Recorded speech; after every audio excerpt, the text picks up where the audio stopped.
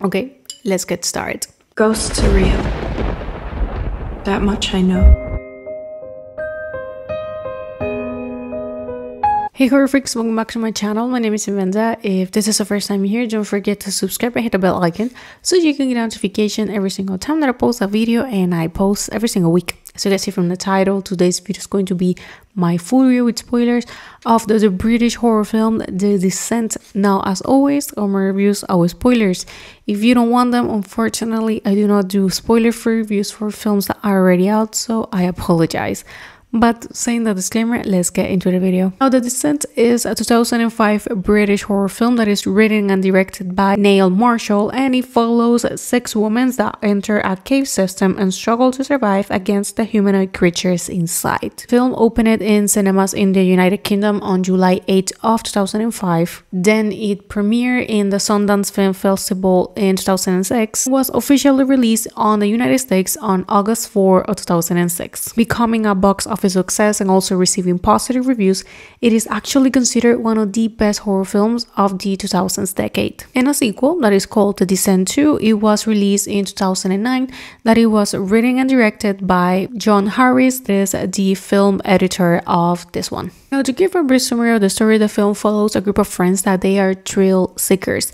And the film opens when they are white water rafting, and the protagonist, that is Sarah, she was with her husband and her daughter. When they are returning home, they have a car accident and Sarah is the only survivor. 1 year later, after the accident, the friends decide that they want to help Sarah get out of her depression and help her with the grief, so they take her to the Appalachian Mountains in North Carolina so they can do some hiking and also explore some caves. This is when things start to go very wrong for this group of friends. While they are on the caves, one of the passages collapses, trapping them into the cave. Now, they are supposed to inform someone in what cave they were supposed to be, meaning that if something happens to them, they can find them.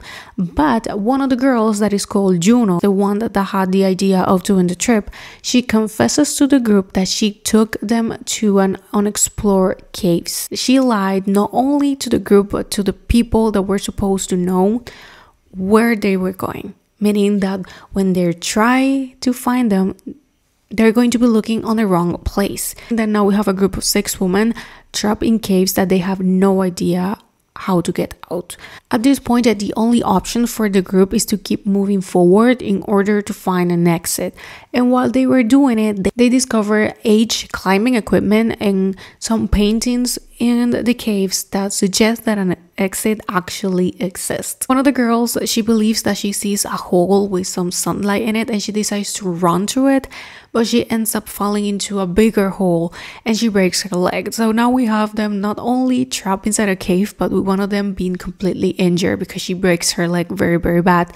While they are trying to help her, the friend, Sarah sees a humanoid pale creature that is shrinking from a little lake that is on the caves, but it quickly goes away.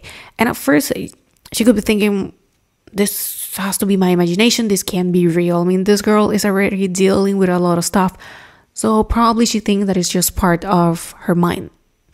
But it wasn't. It's because inside of the caves, there are these humanoid creatures that they have a desire for flesh, meaning that these girls are in a terrible danger. Creatures are known as crawlers, and as expected, one by one of the girls are going to be killed one way or another, either by an accident or by the crawlers, leaving us at last Juno, Sarah, and the crawlers. This is the moment when we have a shocking reveal, and it's the fact that Juno was having an affair with Sarah's late husband. She is not only now dealing with the grief, the fact that she just lost part of her friends, but she just realized that her husband was unfaithful with her friend. That's betrayal. So what does Sarah do? She leaves Juno to die. Sarah is able to escape the cave. She gets out. She's able to get into the car, leaves. She has to stop in the middle of the road because she starts vomiting, and when she lifts her head, she sees an hallucination of a bloody Juno. And that's how the film ends. Now, this film had an alternative ending that was actually shown when it was released in the United Kingdom, but it wasn't that well received, so that's why they decided to leave it as an alternative ending and not as the ending. And is that Sarah's escape is just an hallucination, and she's actually still trapped into the cave and she dies just like the others. Now, like I said at the beginning, this film is considered one of the best horror films of the 2000s decade, and I do have to agree. In case, this film is available to watch on Max, so if you have the streaming service, you should go and watch it. You have the first one and you also have the sequel there. Now, the first thing I do want to say, it's very common to hear, this is the scariest film ever, this film gave me nightmares, and when you see it, you realize that it's not that bad, it's not that scary. Well, if there is something that I do have noticed, is that almost every single person that I have talked with or I have read about, they have seen this film, they say that this is one of the scariest films that they have seen, and it's because it truly is. I didn't feel scared, but the film is able to not only make you feel scared, but also very tense, anxious, and has a very claustrophobic feeling. And at least me, I am claustrophobic. There's nothing that I hate more than being in an enclosed space. It's awful. So for me, being in a cave is a big no-no. There's no way I will get myself into a cave like that. Hell no.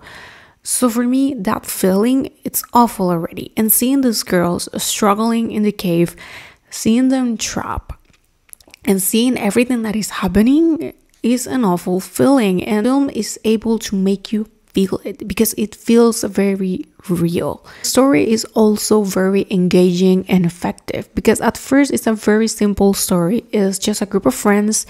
One of them is dealing with a lot of stuff, so they decide to take her out to have some good time like the old days. But of course, things get overcomplicated along the way. We are not only going to be seeing throughout the film how the relationship has changed after the accident, but also Juno reveals of the affair and some other details and moments that happen when they are into the cave that of course I didn't went into details in the brief summary, because if not, I am taking away every single thing about this film. So that's something that you have to find out if you watch it, if you haven't already. And this is something that in my opinion makes the film even more interesting, because we're not only having this group of friends that are dealing with the scrollers, but they are also dealing with the relationship and the friendship. We can see how they change after the accident. We see that there's a weird dynamic, and this is something that happens. Something happens in the group and everyone is taking sides. That type of dynamic is something that it does happen, so it feels even more real. Now, as for the cast, these girls, they did a fantastic job. It's an all-female cast. They did it so good. Those screams, their acting, they felt very real. The film feels realistic. Of course, if some creatures, they do actually exist in some caves somewhere, we may never know. But this is something that has happened. People get trapped in caves. They get stuck. Also, I did not find this film to be predictable. Something that happens a lot in this type of films is that they turn a little bit predictable. You kind of know how it's gonna end. But the reality, for a moment, I actually thought that they were not going to be able to get out. I didn't saw the alternative ending first. I saw the American one, that is the actual ending that you will be seeing on HBO, that it's when Sarah gets out of the caves and she had the hallucination of Juno in the car. But then I found out about the alternative ending, that if they have used it, there was no point of actually doing the sequel, because the whole reason while the sequel happens is because they found Sarah. Because what the sequel shows is that they were looking for them in the wrong place, as it was going to happen. So meaning that showing just that and somehow they getting into the caves wasn't really going to make sense. But the fact that Sarah was alive and they were able to track from where she actually came from, that works a little bit better. As for the only thing that I would criticize, or for me what makes this film almost perfect but not completely perfect, is that by some moments they turn a little bit too dramatic. There are some situations that happen inside the caves that they are a little bit over the top, and I was thinking, why so much drama? We have some priorities here, but of course it's part of the friendship dynamic and what is happening. But at the same time, I think you have toned it a little bit down, just a little bit. But for the rest, I have nothing to complain. This is a very, very good horror film. It's indeed one of the best horror films of the 2000s. We know that this is a time that so many people believe that is the worst era for horror. I do not agree, but I do not completely disagree. Every decade has the good things and the bad things, but I think that this one is one of the best. It's a must watch if you haven't watched it already. Like I said, it's on Max. I haven't heard or read about someone saying that this film is bad or that they did not like it. I'm not saying that it's impossible, but I am just telling you that all the opinions that I have seen, they're very good and for a reason.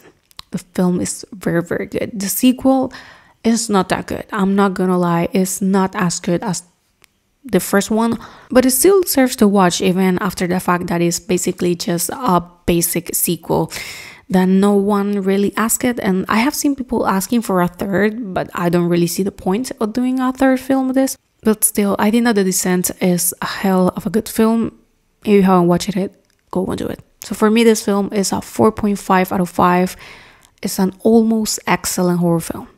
For me, like I said, the only point I will be taking is the a little bit dramatic parts, but for the rest, they did a hell of a good job. Really, you're going to feel it, how tense and claustrophobic it is.